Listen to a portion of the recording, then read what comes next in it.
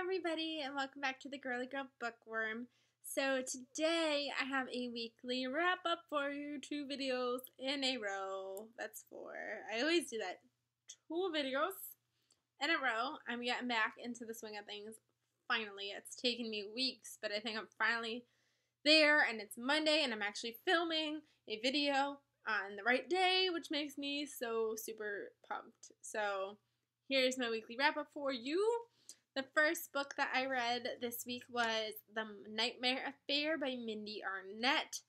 I went into this book thinking it was a standalone novel.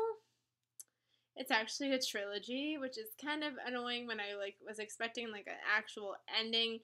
And when I went to go enter it in on Goodreads, it said the Nightmare Affair, and then it had the one next to it, and I was like, no. So I looked it up. The second book, it's already out. And the third book hasn't come out yet, so I'm not too far behind, but it was just kind of annoying. I gave this book 4 stars. This is my last creepy read for October, because I just can't handle creepy reads anymore. I've been getting a lot of nightmares this month, and I don't know if it's because of the books or if it's just my brain is being weird. But this is about a girl. She is a nightmare. Literally, she has this... she's in this world where there's, different things, there's witches and whatever, but she is a nightmare, which means, she gets this, urge to, go to places, and, because it's, the will, and so she goes, and, she ends up, laying on, not laying, but, kneeling on top of somebody and putting her hand, on their head, and she pretty much feeds off of their dreams, which kind of gives them nightmares, so she is literally, a nightmare. And, weird stuff is going around this school, and she's there's murders happening. And while she's in one of those dreams, she kind of sees the murder happen. So she is trying to find this murderer, pretty much. So it was really good. I gave it 4 stars. It's just it wasn't something that I loved. I thought it was good. It's just I didn't love it. I don't know what there was about it. It was just something that I didn't 100% love. Will I continue on with the series? Probably, if I could get it cheap enough, but that's that book. Then, because I finally just wanted to get this series over with, I read Light by Michael Grant. This is the 6th and final book in the Gone series. Yes, I did it. I made it. I don't know how I made it. Didn't really like Gone, and then it kind of was a hit or miss between the rest of the books. I actually give this 4 stars. This has been a month of 4 stars. If you look at my Goodreads, almost every book I read this month got 4 stars. But I actually enjoyed this one. I was happy to finally see an end, and it actually kind of flowed, and it kind of went pretty fast, especially for a 411-page book. But I actually liked how he wrapped it up and it ended. It was really interesting, and yeah, I actually liked it, which was surprising. So finally, this 6-book series is done. I did it.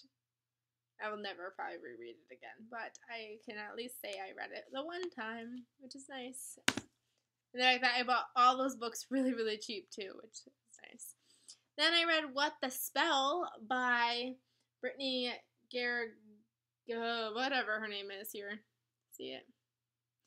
So I read this thinking it's the first book because it's called What the Spell, and I just thought it was, and I was on Goodreads, and it said that it was book 1, so I read it, and I finished the end, and I was like, oh, it kind of had a cliffhanger, thank God, I have book 2 and book 3, so I'm just going to really be good with this series, and it's not. It's the prequel / spinoff, which is irritating because usually if it's a spinoff, it would have a different series name, which it didn't, and then it should have been a 0.5 instead of 1 on Goodreads.